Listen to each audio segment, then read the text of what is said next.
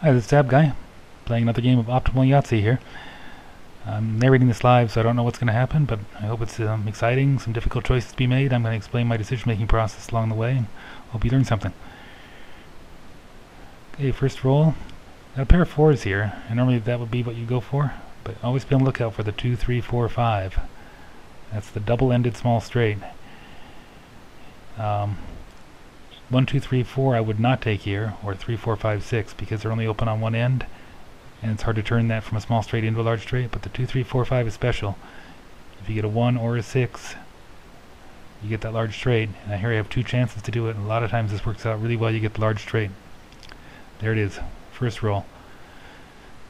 So scoring a large straight. Love when I get a large straight early, because one of the hardest parts of playing Optimal Yahtzee is knowing when to go for the small straight, or when to go for the large straight late in the game if you need it. It's important to get small straights and large straights. They're good steady contributors to a high average score. Small straight because you usually get it, and large straight because it's worth 40 points and you can get it most games, but you just have to know when to go for it late in the game.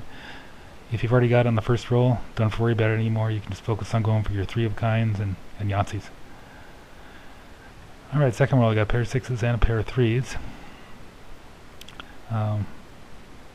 Obvious choice here, you just go with the higher pair. When they're both open on top, choose the higher one.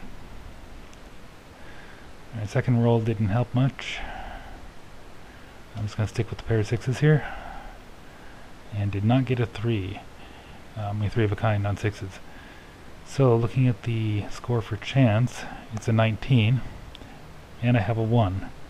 And the rule of thumb here is if the chance scores 20 or more, take it on chance. Otherwise, take the 1 in the upper section. That's like your second chance.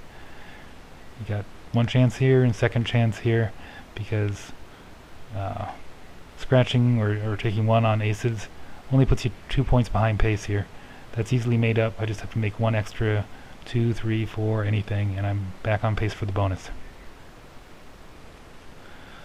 Alright, pair of 4s. Okay, now I have a pair of 1s and pair of 4s. If 1s were open, you might consider going for the full house here. Really not worth it. 4s are pretty valuable. Be better to get a third 4 and score it on the upper section.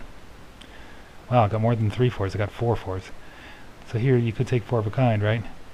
But whenever you get 4 of something that's open on top, generally the best thing to do is take it on the upper section. Unless you've already got like 4 6s and 4 5s. You really don't need any more 4s, then you could take it on 4 of a kind. But in this case, especially I'm behind pace, and now by taking the 4 4s I'm ahead of pace. Definitely want to take it on the upper section. Okay. Got a pair of 1s, don't need 1s, already filled in. 3 4s, good for going for a small straight. I'm going to take the 6, because I need 6s, and 6s are good for 3 of a kind, 4 of a kind, chance, whatever happens here. 6 is going to contribute a high point total. So went from 6 to a pair of 2s. I will switch to the pair of 2s. A lot of times on the second roll, if it's looking bad, like you're not going to get 3 of something, you want to switch to a lower pair. In this case, that's the only pair I have is the 2s. But that way it kind of minimizes the damage if you end up only getting a pair. So I am 2 points ahead of pace on top. If I were to settle for the 2 2s, I'd be back on pace, not a problem. And that's what happens. So here I do have 19 again. 20 or more is a good chance. 19, better to take the 2 2s. And that was 2 behind pace, 2 ahead of pace. Now I'm back right on pace, so that's fine. 3 3s, awesome. I need 3s. 3 3 4 5. And keep the 3 3s. Got a 4th 3. Nice, so 3 ahead of pace again. Still gonna need 3 5s and 3 6s. But I guess if I get 4 5s, I only need 2 6s. So it's good to be ahead of pace. Okay, 3s, 4s, and a 6. Okay, 6 is good, because I need it on the upper section. But I'm going to say pair of 4s is better, because it's closer to getting 3 of a kind or 4 of a kind. 4 is not that much less than a 6, so not sacrificing much in points in terms of 3 of a kind. So I'm going to go with the pair of 4s here. Kind of a tough choice. Oh boy. Okay, here you could consider going for the full house, but what's the backup plan? You know, if it doesn't come through, taking this on chance, and it's probably not going to amount to much. So I'm going to stick with the pair of 4s, because they at least they'll contribute to a chance, more so than the 3s would. Alright, got the 3 4s. Don't need 4s on top, but this does barely qualify as a 3 of a kind. 15 points. Not really happy with that total, but got out of a tight situation there. So that's fine.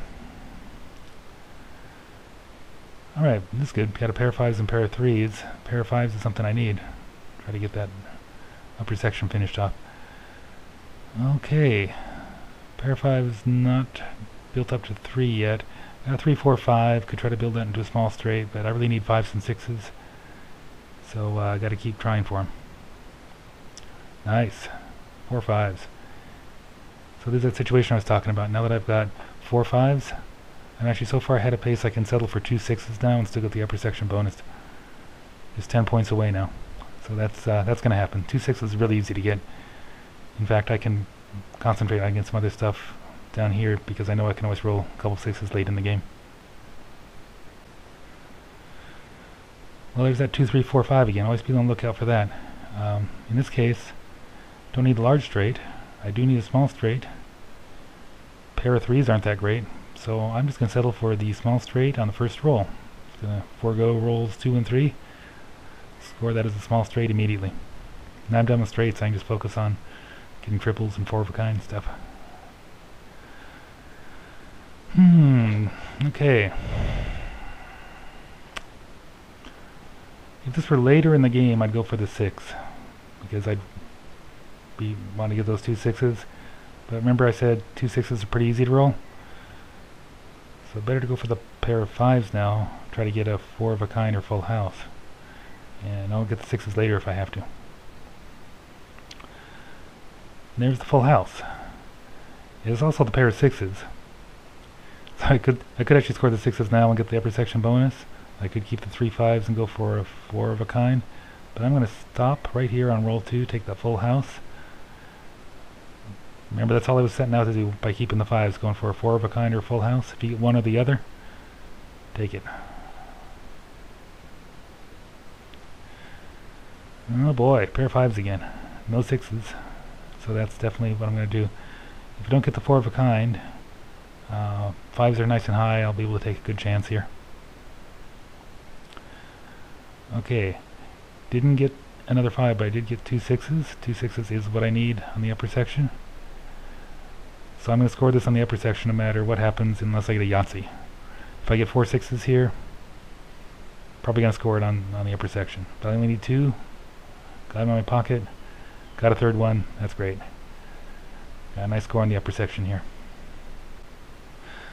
Alright, heading into the home stretch here. I need a 4 of a kind, Yahtzee, and chance.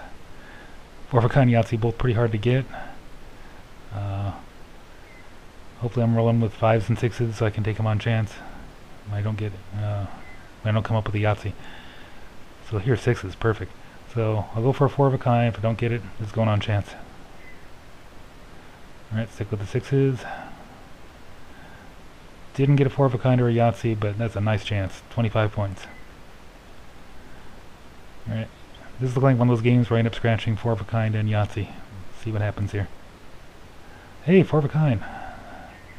Alright. See if I can turn this into a Yahtzee. No, one more chance. Oh, actually I should stop here. You can consider taking this on 4 of a kind right now, right? Because chances are our next roll, that 6 is going to turn into like a 2 or something. I'm going to end up losing points on the 4 of a kind. But because there's only one die that I'm rolling, it's a 1 in 6 chance of turning this into a Yahtzee. That's worth taking the risk.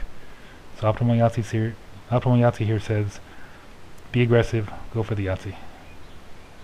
Didn't get it, lost a couple points, that's okay. And final turn is the Yahtzee roll. I didn't get a pair. Now here you could roll everything, or you could choose to keep one. The odds are all the same, doesn't matter. The way the computer does this one is it chooses the lowest die and holds that one.